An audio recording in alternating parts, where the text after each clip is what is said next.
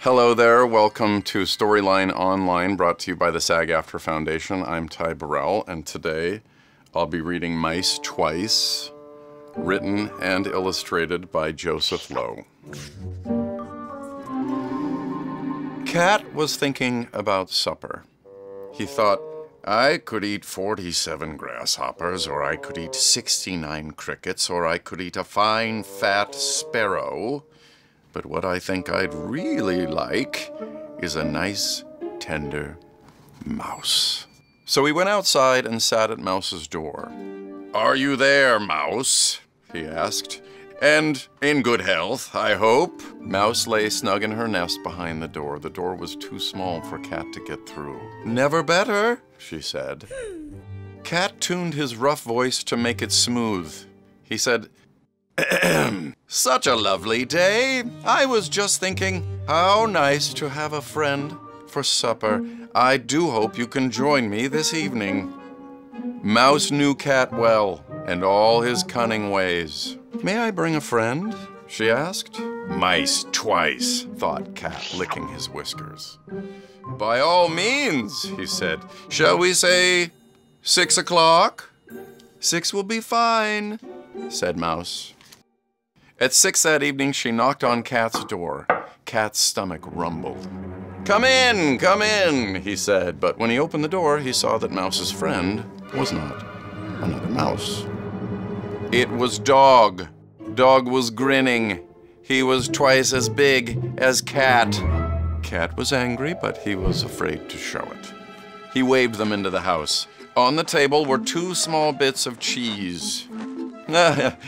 Oh, such a warm day, said Cat. I find it best not to eat on warm days, but do help yourselves. So Mouse took 1 piece of cheese, and Dog took the other. When he had swallowed his, Dog said, I have seldom enjoyed a cheese so much. Is it Swiss? Or is it French? Asked Mouse. French, said Cat. A gift from my cousin Pierre. Actually, it was common old rat trap cheese, as Dog and Mouse knew very well. Dog said, It has been so pleasant, dear Cat. I hope you will have dinner with me tomorrow night. Cat thought for a moment. I will, indeed, he said, if I may bring a friend.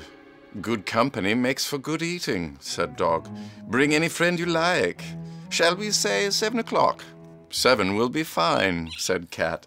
At 7, the next night, Cat knocked on Dog's door. Beside him stood Wolf, twice as big as Dog, 4 times as fierce. Come in, called Dog. Cat looked at Wolf. He whispered, Dog for you, Mouse for me. Agreed? Wolf said nothing, but curled his lip in a horrid smile. All his sharp teeth were showing. Cat and Wolf both licked their whiskers. But when the door opened, there beside Dog sat Crocodile. His big toothy jaws opened and closed as he smiled at Cat and Wolf.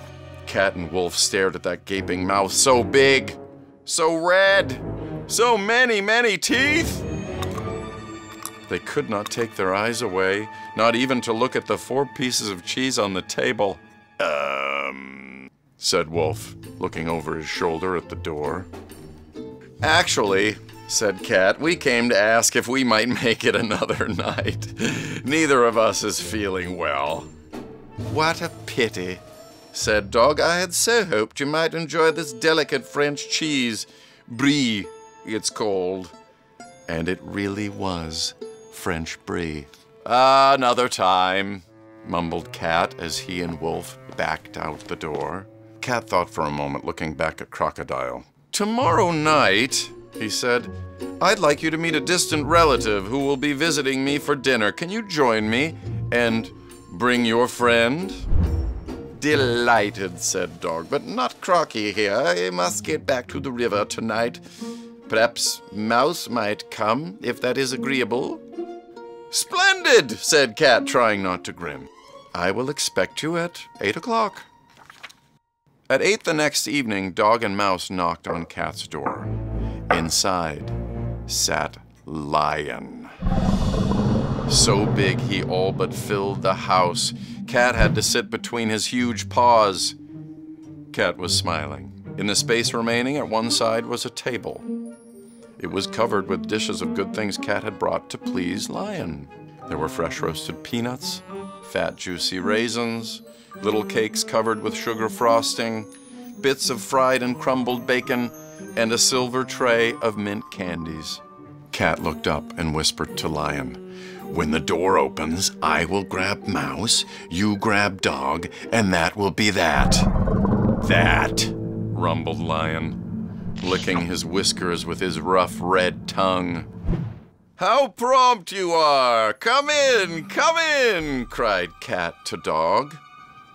As the door swung open, both Cat and Lion leaned forward, their mouths already open. Neither of them had noticed that Dog and Mouse had brought their good friend, Wasp. Quick as a wink, Wasp stung Lion's nose, then his ear, then his rough red tongue. Lion was frantic. He tried to back away, but Cat's house was too tight around him. Wasp stung his lip.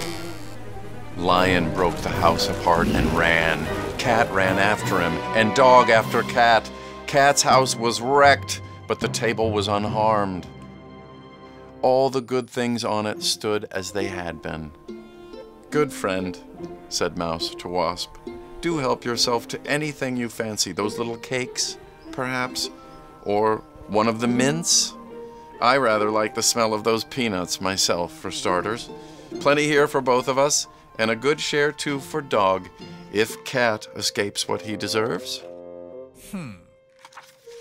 If Cat did escape, you may be sure he never bothered Mouse again. The end. Well, I love that book because it's very silly and very funny, but also because I think this book teaches us a good lesson about friendship. Actually, more than one lesson about friendship, but one of them is that it's important to have good friends around us because our good friends are our support system, and our friends who love us will be there to protect us when things get rough, as they did for Mouse. Thanks for watching Storyline Online. Make sure to check out all our stories. Keep watching and keep reading.